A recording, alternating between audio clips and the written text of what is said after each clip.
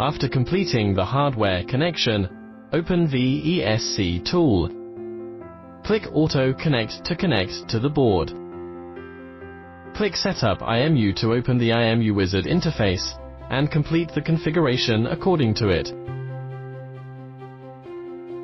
Click on IMU Configurator. Click Search for IMU to search for IMU sensors. If IMU detected is true, the match is successful. If it is always false, please check the sensor hardware connection. Select the application scenario of IMU. The example demonstration selects Balance Unicycle. Click Save to save settings. Click Gyroscope Calibration. After the data is stable, click Save. In this process, the IMU can be placed anywhere, but it must remain stable. Click on Accelerometer Calibration. Rotate the IMU sensor to the maximum value of the X, Y, and Z axes respectively. Perform accelerometer calibration, and click Save to save the parameters. To find the accelerometer offset, the IMU must be rotated to the maximum of the 3 axes while avoiding violent shaking and bumping the IMU to keep the reading stable. Click Clear Max to reset when the reading is exceeded. The calibration process is not shown here. The actual operation depends on the sensor installation method. Click Orientation Calibration.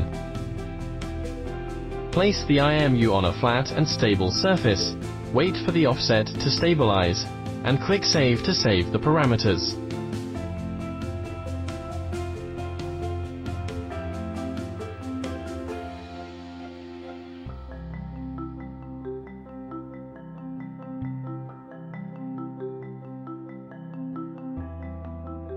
Click App Settings, General, App to Use, Balance to activate IMU parameter configuration options.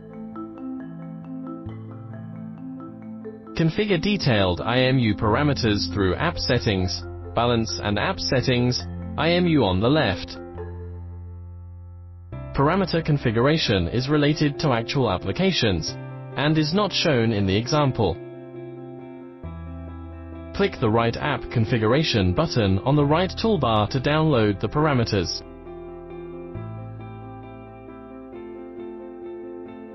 Light up the RT and IMU icons on the right toolbar to read IMU real-time data.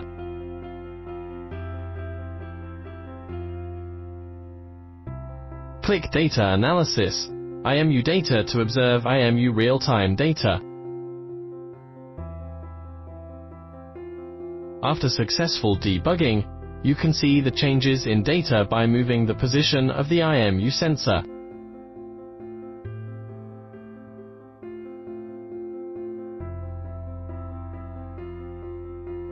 Click 3D Plot in the list above to see the three-dimensional model.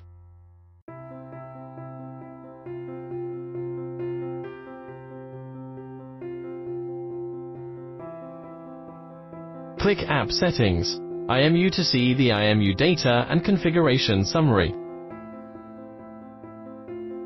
The example video ends here. Thank you for watching.